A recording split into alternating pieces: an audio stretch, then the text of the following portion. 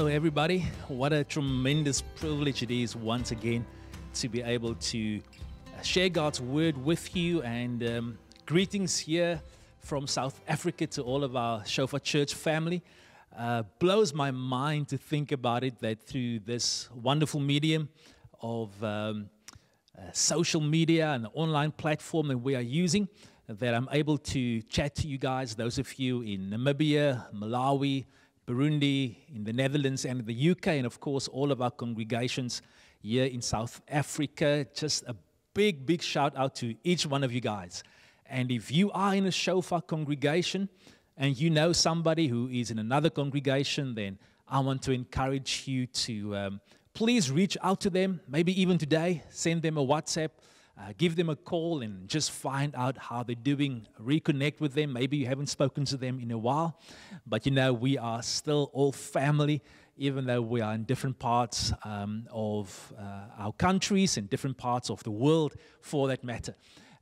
It is a joy to lead this church family together with the rest of the apostolic team.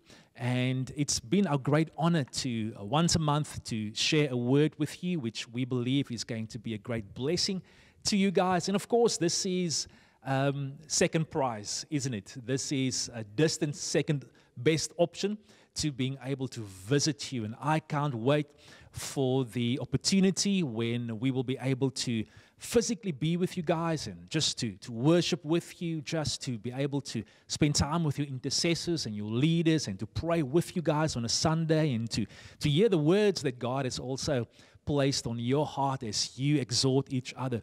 It is always one of the most precious moments for me when I arrive at a Shofar congregation and I can sense God's Spirit is the same and moving in our midst. So thank you for being part of this church family, and thank you for your prayers as well for all of us as your leaders. Let me pray for us.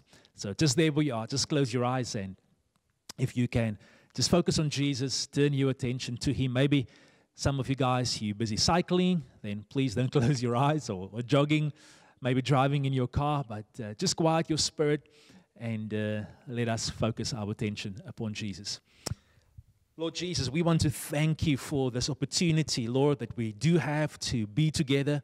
And God, we want to exalt you and lift up your name and declare, Jesus, that we love you. We declare that we are so thankful for your Holy Spirit. We are so thankful for your word. We are so thankful for fellowship with other believers. During these uncertain times, your word still remains the same. And we thank you, God, for binding us together, and that this morning or this afternoon or whenever we might be listening to this message, Lord, that your Holy Spirit would speak to each one of us in Jesus' mighty name. Amen. So I have been sharing with our pastors and with our staff a portion of Scripture from Jeremiah, the 6th chapter and verse 16. And I'm going to read that portion of Scripture with all of us today and share a little bit around the apostolic directive which I believe God has given us as a Shofar church family. Verse 16 of Jeremiah 6 says, "Thus says the Lord, stand by the roads and look, and ask for the ancient paths where the good way is, and walk in it, and find rest for your souls. But they said, we will not walk in it. I set watchmen over you, saying, pay attention to the sound of the trumpet. Pay attention to the sound of the trumpet. But they said, we will not pay attention." Pay attention to the sound of the trumpet was a verse that really leapt out from the pages of my Bible as I read it. And I was reminded again of our beautiful mandate, our legacy that God has given us as Shofar, to be a prophetic voice, to be a voice that can call attention to the Word of God, can call attention to what the Spirit of God is saying. The shofar, we know, was blown to usher in a new dispensation in the history of the nation of Israel. It was used to carry the anointing oil that the prophets used to anoint the kings and the servants of God. It was used also to bring attention to the hearts of God's people when there were times of war that was approaching and they had to become vigilant or enroll and enlist in the army. And so the shofar was blown in a way that would draw people's attention, in a way that would call people to a very significant time, a very significant moment, a very significant event. It would awaken the hearts of people. It was supposed to be a rallying cry back to the things of God. It was not supposed to draw attention to man and draw attention to a man's words, but it was supposed to draw the people of God back to the Word of God, back to the priorities of God. And here in Jeremiah 6, we find that the prophet Jeremiah blows the trumpet, so to speak. He reminds God's people, and he says to them, remember, maybe let me rather say this, that the prophetic voice, whenever we think about prophecy, we tend to think about that which is to come, things that will still take place, things that will still unfold, and that is true. The prophetic voice does indeed show us and reveal to us God's heart concerning the future that He has for us, the plans and the thoughts and the intents and the purposes that God has for us as His people. But the spirit of prophecy is also the spirit that reminds us of the things that Jesus has already spoken to us about. Jesus' own words was that the Holy Spirit, when He comes, He would remind us of everything that Jesus has spoken. And here we see that the trumpet that's being blown reminds God's people to do something very specific, in a way to look back, in a way to cast their eye away from where they are right now and away from where they're heading, because where they were heading was actually heading to destruction. Where they were heading was the fruit of their own disobedience, because they'd strayed from God, they'd strayed from His ways, they'd strayed from His heart. They were following their own ways. And the prophet Jeremiah says to them, stand by the roads, in verse 16. Stand by the roads. This word stand is a word that when I read that verse, I was reminded of this song that we listen to quite often. One of our favorite DVDs, it's a kiddies DVD. It's the DVD called Sing. I think some of you guys as parents, you will know this DVD quite well. And one of our favorite characters in there is the little elephant. And she's one of our favorite characters because she has this amazing voice. And it's the voice of Tori Kelly. She is a wonderful Christian artist who loves the Lord Jesus dearly and has a beautiful voice and loves to worship. And so she's part of this animation movie. Her voice is part of this. But the other character that we love is this guy called Johnny. Johnny's an English character with an English accent, and we just love him to bits. He is a guy who has dreams in his heart, and he wants to become an artist, a musical artist. His dad wants him to become an artist as well, but a con artist. And so his dad wants him to carry on with the family tradition of robbing banks and driving the getaway car. And one day, Johnny isn't there. Johnny isn't driving the getaway car because Johnny is at this audition. He's busy rehearsing for this musical show. And so his relationship with his dad obviously goes bust, and his dad writes him off, and his dad is captured and taken to prison. And Johnny continues singing. And this big show arrives, and he sings this song, and his dad hears the song from far away, and he's in prison, and he hears his son's voice, and something happens to his heart, and he responds, and he breaks out of prison, and you must go and watch it, and he jumps from building to building, and he dodges the police helicopter to get to his son, who's singing this song. I think it was an Elton John song, and so we know we don't agree doctrinally with Elton John's lifestyle, but the song says, I'm still standing. Yeah, yeah, yeah. I'm still standing. Yeah, yeah, yeah. I'm still standing. Yeah, yeah, yeah. Just like a little kid, he says, I'm still standing. And I was thinking about this, and the tune just came to my heart, and I was thinking about us as God's church. And one of the major themes of church history is that the church is still standing. In actual fact, the church will keep on standing. Amen. If you're there, just say amen to that. The church will keep on standing, and the gates of hell will not stand against God's church. God's church will keep on standing, and God's church will keep on advancing. That is the message of Scripture, and that is the message of church history. Ephesians 6 speaks about this and says that after you have done everything to stand, stand therefore. Stand in the armor of God, the shoes of peace, the belt of truth, the breastplate of righteousness, the helmet of salvation, the shield of faith, and the sword of the Spirit, which is the word of God. Stand. Don't lie down. Don't sleep. Don't shrivel up into a little corner and hide away from the world and the challenges of the world. Church, stand. And then why can we stand?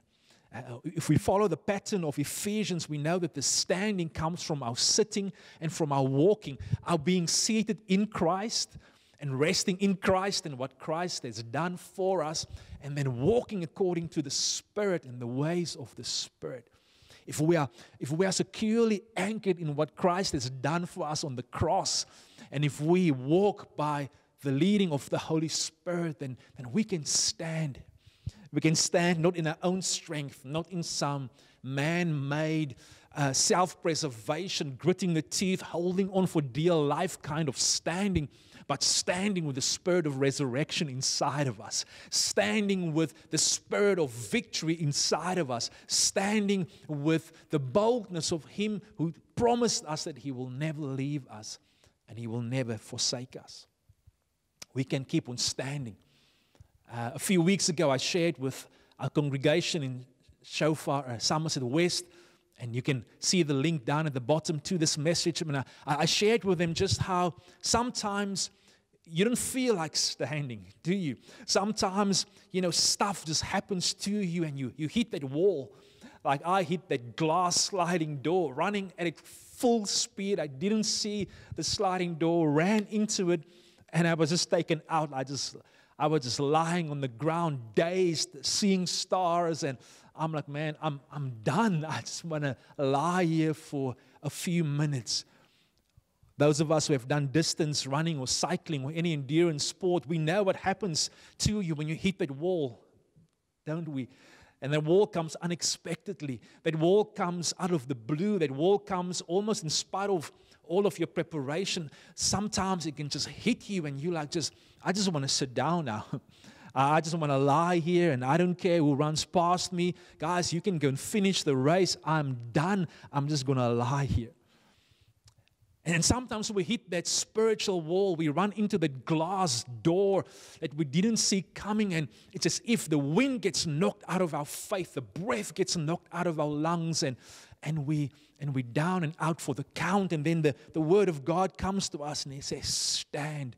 Stand, Talita Kumi. Stand to your feet. Arise and stand, church.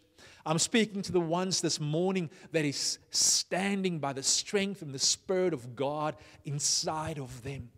And I feel in my spirit just to speak this word over some of you. And so I'm going to pray in the Spirit just as a sign of surrender to God for this next prayer. Father, in the name of Jesus, Lord, I speak strength, a standing strength, Lord, over your people.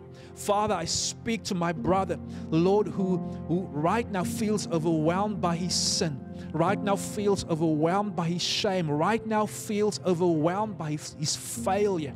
I feel, Holy Spirit, that you are saying that there are dads here who feel so incompetent, who feel so almost emasculate, feel stripped of all their masculine strength, and they have given up and they have submitted to a spirit of fear. They have submitted to a spirit of hopelessness and despair, and have given up leading their families. And right now, God, I speak faith over their hearts. I speak strength over them to stand in Jesus' name. And I say to you, stand, my brother.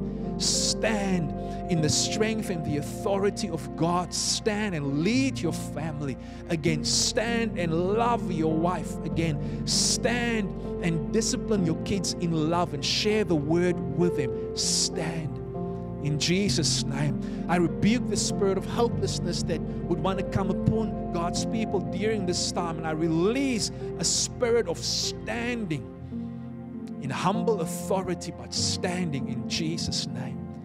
Amen. Amen. I just felt that some of you, even right now, you just need to stand up from there where you are sitting. Stand up and say, Father, I thank you for the strength to stand in the midst of the storms that I'm facing. Lord, thank you for your strength that will keep me standing, because the faith that lives inside of you doesn't come from you. It's a faith that God has given you. It's a faith that God has given you. And I'll touch on that now again. Stand by the roads and look. There's so many roads, so many different avenues, so many different choices that we have to make during this time. To vaccinate or not, to homeschool or not, to move city or town or country or not, to start a new business or continue in the one that maybe is taking strain. So many options. And God is saying to us, I want you to look.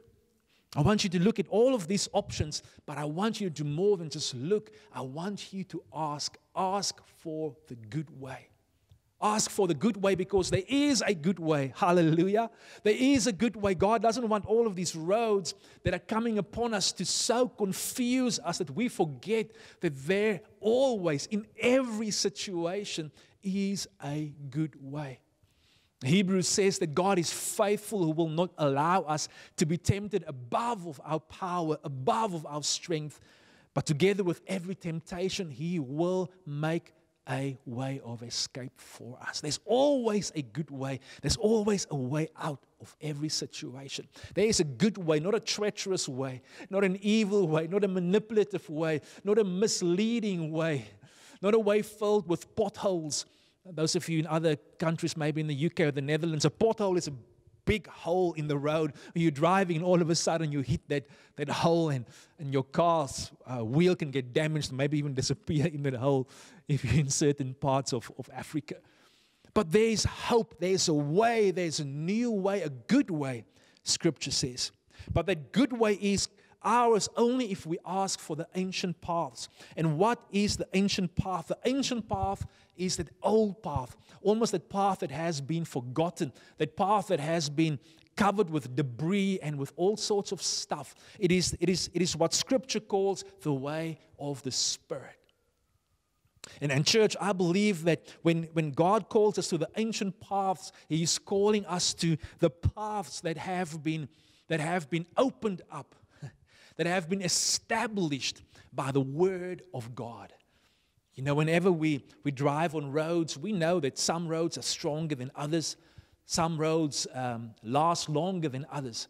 And some roads you're able to make that road and to open up that road by using man-made tools, hand tools, as you cut open a way through the forest, or you open up a way in your garden with a shovel, a spade, or whatever it is. But then there are other roads that need to go through mountains. And then you need dynamite. Then you need explosive power, because you need to blow a way open through that mountain. And that is the Word of God. The Word of God has established certain paths, certain ancient paths, certain relational paths that are ours to walk upon. The road of God, the Word of God has opened up and has established paths, good paths for us to walk upon. The Spirit of God leads us on those paths. The Spirit of God reminds us this is where that ancient path is. This is the path that the Word of God has opened up in your life. Go back to that road. Go and revisit that road. Go back and do business with God on that road again. Put your feet back onto that road. Don't forget about that road. Get back onto that road. This is the way. Turn left, turn right. Write the email. Don't write the email. Don't send the email. Make the call. Don't make the call. Enter the relationship. Don't enter the relationship. Engage with that business partner. No, stay away from that business partner. The Spirit of God wants to lead us and wants to direct us. But the Spirit of God can only do that if we are walking on the established paths of God's Word. The Word of God establishes the paths for us. The Spirit of God leads us on those paths. And the people of God journey with us on those paths. So what could be some of those ancient paths that God would be holding before us during this time? I believe that there are three. I chatted with our pastors around this a little bit, and I want to share this with you as well, because I do believe that they are reflective of the journey that we have been on, that we have been journeying on these ancient paths over the last few years or so, but that God is also calling us to walk with continued deliberation and commitment upon these paths. The first one that God really began to emphasize to us was the path of rest. There's this beautiful invitation that God gives us in Scripture in Matthew 11, verse 28, where Jesus says, come. Again, it's that word come, and you need to travel on a path, don't you, to come to someone. Come to me. All you who are heavy burdened, heavy laden, come to me and learn from me, and you will find rest for your souls, he says. Come to me and receive a yoke that is soft and a burden that is light. Come and receive this exchange that can take place. And whether it was 50 years ago or 2,000 years ago when Jesus spoke these words, or whether it is now, there is no other way for our souls to find rest than at the feet of Jesus. We need to come.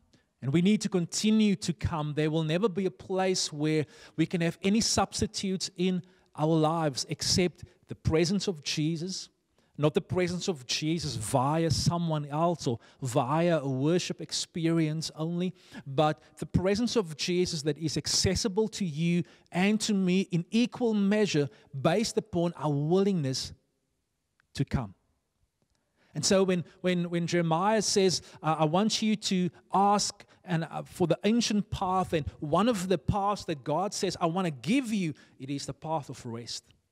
He says, I want to give this path to you. It is my gift to you. It is your inheritance. Ask for this. I want to give it to you. But don't look for it in any other way, in any other place except in my presence. And so that means that we need to close the door of our closet, our prayer closet. We need to take the word for ourselves. We need to walk with Jesus again as an individual and not through someone else. And we need to come and unburden consistently, faithfully, just unburden. Unburden, unburden, unburden. Be honest, be raw. During this time, more than ever before, we cannot afford to bottle things up, to keep things on the inside. We need to make peace with our humanity. We need to make peace with the fact that we are not in control. We need to make peace with the fact that we are not limitless. And shake off burdens that God has never called us to carry. Embrace your limits. Embrace your humanity. And in that, receive the rest from God. Because that rest leads us to the second path, and that is, if we are in a place of rest with Jesus, then we can truly walk at peace with those around us. Then we can be in unity with those around us. Psalm 33 verse 1 is a beautiful psalm. Go and read the whole psalm. But he starts off and he says, behold, in other words, look, see, take notice, be amazed at how beautiful it is when brothers dwell together. Behold how good and how pleasant it is when family dwell together. When we talk about dwelling, we're talking about living, but we're talking about journeying as well. The word dwell has that concept of walking together. As Amos 3 verse 3 says, how can two dwell together? How can they walk together unless they agree to meet together? And so what is our meeting place now, especially when many of us cannot meet together? What is our meeting place when we don't see eye to eye politically, we don't see eye to eye with what is wrong with the world, or what is behind the pandemic, or any of these things that sometimes can divide us here on earth? Where do we meet in order to travel on this ancient path of unity? It's an ancient path because the unity of God is our standard, is our example, and He has been forever one, and He will be forever one.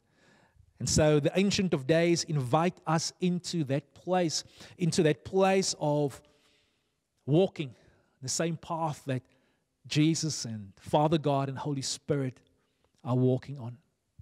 The ancient path of unity. And Hebrews reminds us of this fact that there is one Lord, one baptism, and one faith. And so we meet around the shed blood of Christ, that Jesus is our Lord. He binds us together.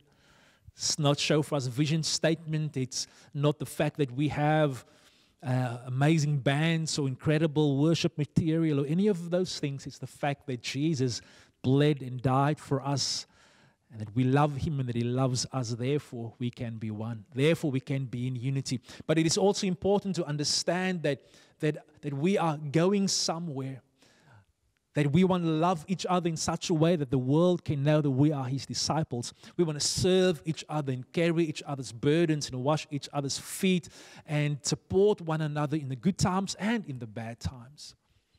It's the path of unity that enables us to have the blessing and the favor of God upon our lives.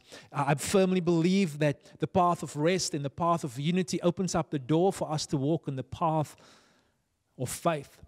But it's not an individualistic faith only. It's not a faith that just says, I'm in right standing with God, as crucial as that is and as indispensable as that is, because my walk with God does not depend upon my parents' walk with God. I cannot blame the government or my parents or my grandparents for my walk with God. It is my walk with God. It is my faith in God. And yet at the same time, God has called us to walk together. I believe that when 1 John 5, verse 1 to 5 speaks about the fact that when we love those around us, those who have also been born of God, when we love those whom God loves, then we give testament to the fact that we have true faith inside of us and overcoming faith inside of us. Whatsoever is born of God overcomes the world. And John says that my brother is born of God, I'm born of God, and therefore I will love my brother because we come from the same seed, we come from the same Father, we have got the same blood inside of us. And now we begin to walk in a dimension where we have what John calls a victory that overcomes this world, even our faith. And so you see that faith is not separate from us being in Christ and being in Christ together. That faith, true faith, understands that I'm connected to my brother and to my sister. And I believe that in 2021, what we will have before us is a collective faith. A faith that is interdependent, that we will see victory and breakthroughs in ways that we will not see by ourselves, but simply by coming into agreement and into unity with each other around God's purposes. We will support one another, and we will pray for one another, and we will love each other. And we will have sacrificial faith, and some of us will be weak at times, and somebody else's faith will stoop down and will pick us up or will break through the roof to carry us into God's presence. We will not be content to be strong by ourselves while those around us are weak. We will carry each other. We will not be intimidated by one another's strengths, and we will not be pushed away by one another's weaknesses. We will be a safe place where both the strong and the weak can be welcome, and we understand that there are seasons when I'm strong and my brother is weak, and there are seasons when I'm weak and my brother is strong, and both of us, we need each other. And so, Shofar Church family, I want to encourage you to continue to travel with those around you in your local congregation, as well as those within the broader Shofar Church family and those in other parts of the body of Christ, because ultimately we are one irrespective of the name we carry. But as church families, we have an opportunity to give expression to that oneness, Not in some weird, theological, airy-fairy, theoretical way, but in a real way, a way that impacts my money and my time and makes demands upon my selfishness and pushes me out of my comfort zone in a way that is real. Continue to journey together on the ancient path of rest in God's presence, the ancient path of unity around the shed blood of Jesus Christ, and the ancient path of overcoming faith that comes from understanding that we are born of the same God and have a faith inside of us that will overcome every test that this world throws our way. Let me pray for us. Father, thank you so much, Lord, for your incredible goodness. Thank you for the journey of rest, the journey of unity, and the journey of faith that you are holding before us. Thank you that as Shofar Church family, we could travel upon this road. And Father, you are now leading us deeper upon this road. I speak a blessing, God, upon my brothers and my sisters. And I thank you for the good way, Lord, wherein we can find rest and life for our souls. In Jesus' name, amen. We love you. We look forward to seeing you again. Thank you for your prayers, and thank you for being salt and light and a shining example to this world. The Lord bless you. Bye-bye.